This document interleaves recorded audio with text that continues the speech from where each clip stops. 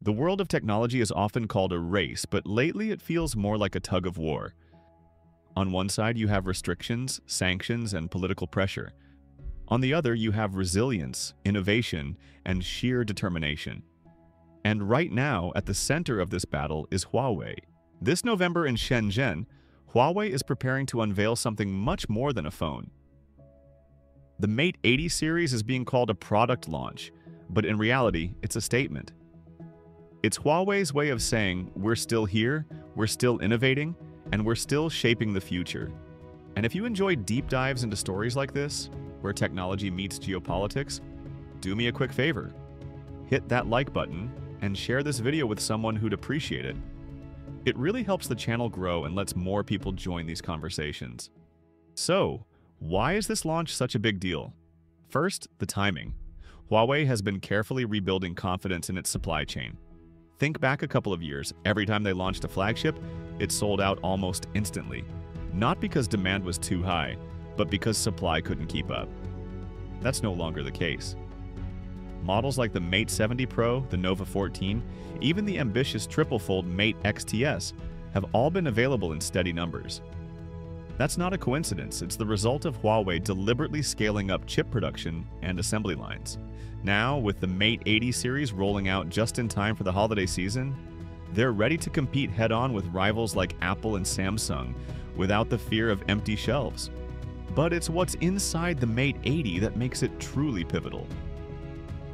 Huawei is introducing two powerful weapons, the Kirin 9030 chip and Harmony OS 6.0.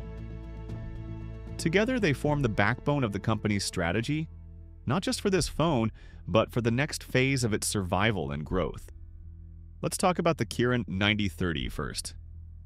For years, chips have been measured by numbers: nanometer sizes, benchmark scores, raw horsepower. But Huawei has shifted the conversation. Instead of just asking, how fast is it? They're asking, how reliable is it everywhere you go? The 9030 is engineered to maintain strong, stable connectivity, even in difficult environments.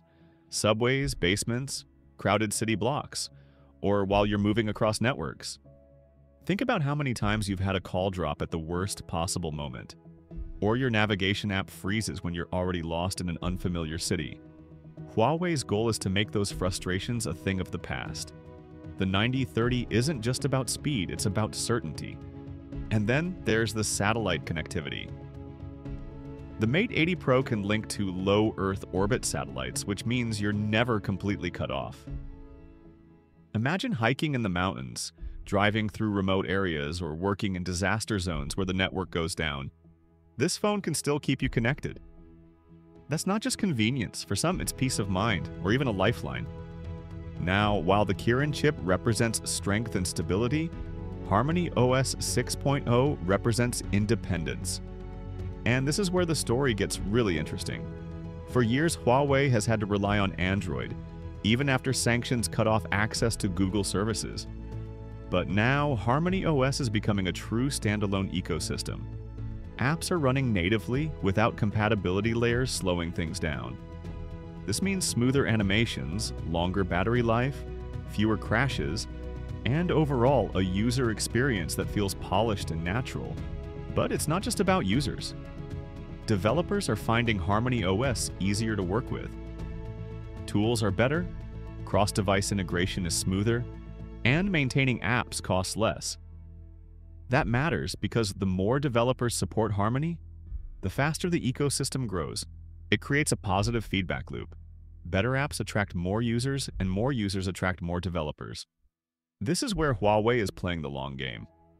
Because let's face it, whoever controls the ecosystem controls the market. And Harmony OS 6.0 isn't just a phone system. It's spreading into tablets, wearables, cars, and even PCs. Huawei is quietly building a world where its devices talk to each other seamlessly, in ways Android sometimes struggles with. So let me ask you this. Do you think Harmony OS has a real shot at challenging Android, at least in China and maybe beyond? Drop your thoughts in the comments. I'm genuinely curious how people see this ecosystem battle playing out, and your perspectives always spark really thoughtful discussions here. Alright, let's shift gears back to the phone itself.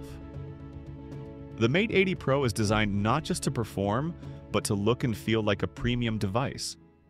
A 6.7-inch dual-layer OLED display with almost invisible bezels gives you more screen and fewer distractions. The titanium frame adds durability without making the phone heavy, and the ceramic back isn't just sleek, it's scratch-resistant and built to last. The design language here isn't flashy, it's professional, balanced, and aimed at users who want their phone to feel like a tool, not a toy. And then, of course, there's the camera system. Huawei has built a reputation for pushing mobile photography forward, and the Mate 80 Pro Plus continues that legacy. A 50-megapixel variable aperture sensor captures sharper details and richer colors, especially in low light. Night photos are clearer, portraits look more natural, and zoom shots finally feel usable even in dim conditions. For content creators, this means less editing. For everyday users, it means your photos just come out looking good no matter the situation. Security and privacy have also been upgraded. The ultrasonic fingerprint sensor works even if your hands are wet, and the 3D face recognition adds an extra layer of convenience. Combine that with Harmony OS's improved privacy dashboard, where you can easily see what apps are doing with your data. And you have a device that's not only powerful but also trustworthy. Now, here's something important to notice. Huawei isn't relying on one single breakthrough. They're not saying this one chip will save us, or this one camera will beat the competition. Instead, they're building resilience everywhere. Chip design, supply chains, software, ecosystems. It's like reinforcing every link in the chain so that no single weak point can bring them down.